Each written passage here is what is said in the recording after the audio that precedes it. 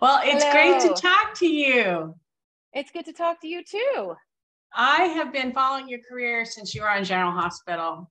I mean, everyone, I know I can't, for as long I could work 100 years and it would still be all about GH. Right. Well, you did such a great job, and it was such a great character, and then it just killed me when they killed blew her me up in a off. building explosion.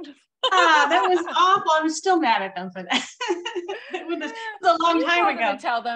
Can you call them and tell them?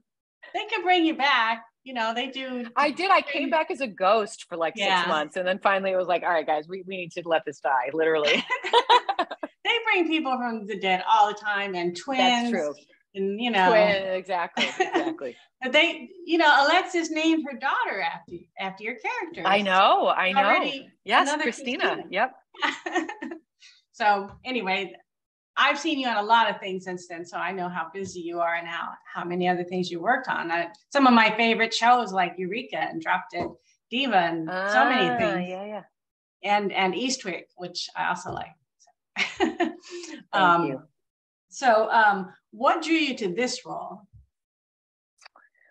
Well, I have to say, I think that this is a period in American history that is underexplored. I think that I did a film a bunch of years ago called Altered Minds that was delving into similar territory with Judd Hirsch about a doctor who adopts all these children, and sort of you find out that he's like been doing all these mind altering experiments on them. He was one of these scientists in the early 60s using mind-altering drugs.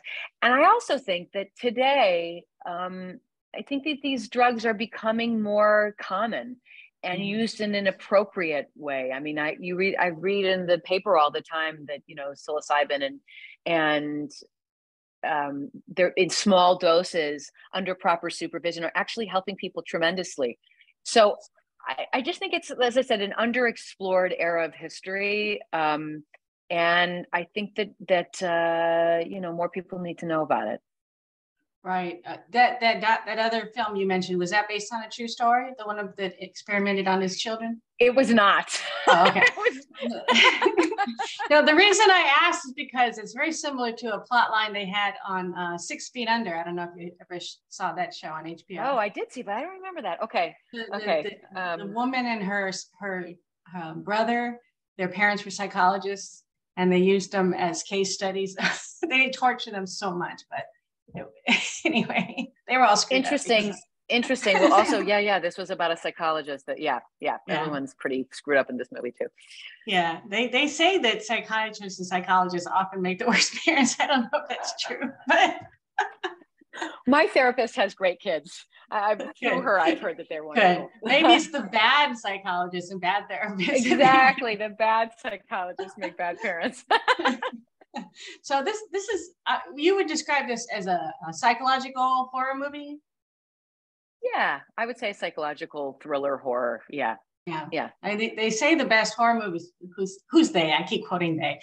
They say that the best horror movies are rooted in reality, and this one definitely is. And and what I thought was unique about it is that he, especially with Rose, Joe, our director and writer, was able to show the families and the world behind these doctors, behind these people, who are dealing, like normally in a documentary, you see sort of the highlight reel of the horrors they caused, but you don't know who's behind them and the family members that were affected and what happened behind closed doors. And so I think that this was just opening up the world a little bit for people to see the wreckage that it left behind them.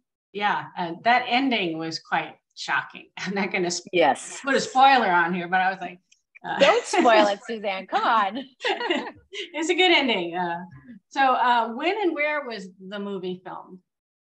The movie was filmed 5 years ago in Mississippi. So it's been a while now. Oh, yeah. It's been a while now. But, COVID happened. And I mean, things like this, like I was just saying how Dope Sick, I finished shooting Dope Sick and like 2 months later it was out into the world, so you have no control really when you're an actor.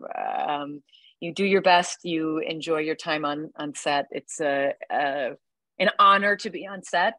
You know, it's such a rare treat, a rare pleasure to be on set, and then you just sort of let it go and say, all right, people, I'm done. I did my part.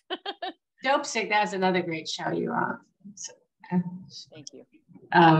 So how long did it take to film? I think about a month, something like that. 5 weeks. Was that the whole thing or just your part? Or I think that we were there I was there maybe about 3 weeks. My husband and I went down there to Mississippi, and yeah, in the middle of summer. That was very warm. Yeah, it is. I'm in Arkansas, so I know how that is. We're still, even though it's technically fall, we had a few days in the 70s, and now it's back to being in the 80s again. It's like, okay, when is fall? Fall actually comes in like November.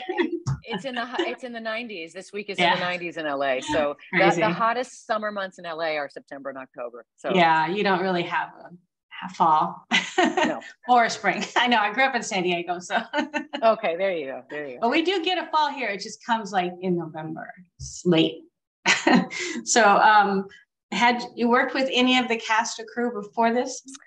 I had. I worked with Anson Mount. Anson and I did a series together called Red Widow for ABC like 10 years ago. We played brother and sister-in-law. Yeah. And Anson, we played brother and sister-in-law. He's killed in the first episode, and the whole series is about avenging his murder, basically. And so when I found out he was cast in this, I was like, all right, let's, try on husband and wife for size. Let's see if that fits too. So it was lovely. And then Alona Bulbul, is a wonderful Israeli actor who I've known for many years because my husband is Israeli, and they've been friends for decades. So yeah, it was a nice little troupe on set. Oh, good. I think I have to look up the names again, but I think the actress that played the trans person, Jen Richards, yeah, I think she was on his show Star Trek, Strange New Worlds she came in as a pirate captain. She was great. Oh, cool. All right. Yeah, go ahead. No, Jen was lovely. I got to hang out with her a bit, but we didn't really work together, but we hung out off campus. Yeah. Well, he needs to get you on that show. I could see you there. Yeah. You guys have both done a lot of science fiction, fantasy type things, actually. Yes. I've done my fair share. Yeah. And let's see, do you have any interesting stories to share about making the movie besides the hanging out? Yeah, I mean, it was, hot as hell. Yeah, I mean, it was, what can I say? It was 5 years ago, so I don't remember. It's like before COVID, before I now have 2 kids. Before the world changed, yeah. Before the world changed, yeah. But it was a pleasurable, look, it's always cool to see a film evolve, and you shoot your part, and then the director goes off and edits it, and you see, it's rewritten in editing in many ways. So to see it again was a very cool. Excuse me, this is called being woken up at 4 a.m. by my 2-year-old. It's very cool to see it, to see what the next vision is beyond what you shot and beyond what was in the script. So you have a rather intimate scene in the movie with Anson, who plays your husband. How do you, as an actor, get comfortable with the other actor before shooting that type of scene? Or do you just say, hi, let's jump into bed, whatever? I mean, it's so, Anson and I have been doing this for a long time. So, we've been lucky enough to have careers where, we've been in all sorts of different crazy situations. And, he was more exposed actually than I was. I was fully clothed. But, it's part of the job. There's a whole crew around you. There's 25 people staring at you. So it's just sort of like, all right, let's just rip the Band-Aid off and get down to it. Oh, okay. And you read the script beforehand. So it's not like, something is thrust at you that day. Right. And I think that we just, we talk about it with the director, and we talked about it with Joe, and how does this scene serve the film? And you just sort of throw yourself in. I mean, does it serve the story? You're playing characters. Mm-hmm. And it's fun to be something that you would never do in real life. I mean, it's part of the the imagination of this of our job. So, right. Well, I think his fans will definitely not have seen him in that position before. Yeah, I don't know if maybe Anson hasn't done. I was on Nip Tuck, so I done Oh, which right. is something Okay. kind of similar to this. Oh, yeah. Yeah, It's great. yeah. Yeah, they did a lot in that show. They did a lot of crazy shit in that show. Yeah. Yeah. And you've been making short films with your husband and won an Oscar for one. Congratulations. And are Thank you you so making much. more films together? We are. We leave in 2 weeks. We're in prep for our next one. Oh, I can't talk much about it, but oh. it's yeah, we've been planning it for a couple of years, and we're finally going to shoot it. So when we're done with it, I'll we can talk again. Yeah, definitely. Yeah, I was looking at IMDb. The ones that you've done, they've all been very different but interesting. So. Yeah, very, very different. I mean, I think that the through line is sort of socially conscious films, maybe, films with some sort of, meaning behind it. But this one is politically charged. And so we sort of need to keep it under wraps until we finish it. And then we can talk more about it. Okay, great. And anything else? I'm acting in this one. We're producing it together. A guy wrote it and is directing. He wrote it with another writer, and then I'm acting in it as well. Okay. And anything else you're working on that you can tell us about, or just focused on that? No, I just finished shooting in Toronto a miniseries for Apple called The Big Cigar.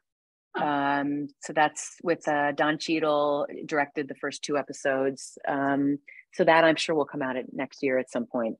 A very interesting miniseries takes place in the 70s with Andre Holland. Yeah. So that will be, I think that will be very cool to talk about when that's out. Yeah, cool. That sounds nice. I like stuff set in the 70s. I grew up in. In Hollywood in the 70s, and I'm spray painted brown, with that flipped hair and a lot of a lot of lame. Oh, that'll be fun. So in the disco era, like? Oh yeah. Oh, LA in the 70s, Hollywood. Yeah. So it's going to be very great. Cool. There's a new show that I'm actually on a panel for next. It takes place in 1972. So it's a big thing now, I guess, to do the 70s. What's the show? It's the Winchesters on the CW. It's a sequel to Supernatural. Oh, okay. Or not a sequel, prequel to their parents. Prequel. Yeah. So anyway, well, I'm glad you could talk to me, and I thank you so much for taking the time. I watched the movie last night, and I'm not a big horror fan, but it was not, it's mostly because I don't like things that are really gross, and it wasn't too gross. It was mostly interesting and scary, but in a non-gross way. So I was glad I didn't have nightmares after. Well, thank you for this talk. It was nice chatting with you, and I'll see you on the next one. All right. See you later. Thank you so much. Let's see. Stop.